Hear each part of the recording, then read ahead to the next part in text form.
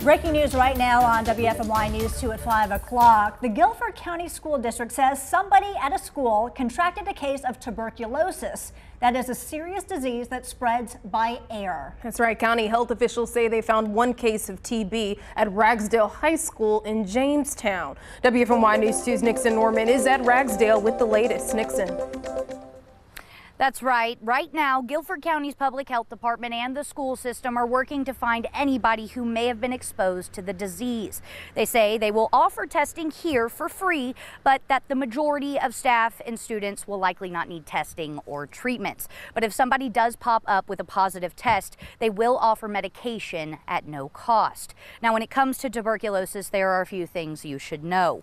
Tuberculosis is quite rare. The U.S. only saw 8,300 cases last year. But according to the CDC, there was a spike in cases after the pandemic. 2, vaccination against tuberculosis is also rare.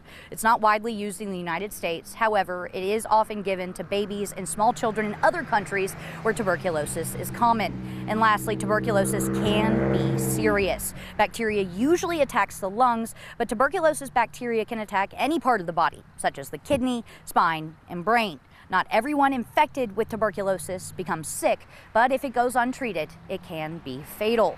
Local health officials say tuberculosis is very easily managed if properly treated. Many people in the U.S. have TB. Is mainly kept under control.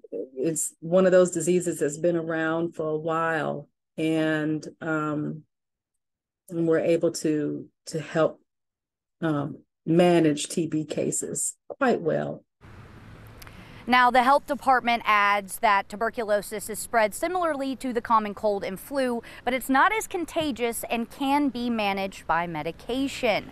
Now, we did reach out to Guilford County Schools, and they say they will release a statement. Live in Guilford County, I'm Nixon Norman, WFMY News 2.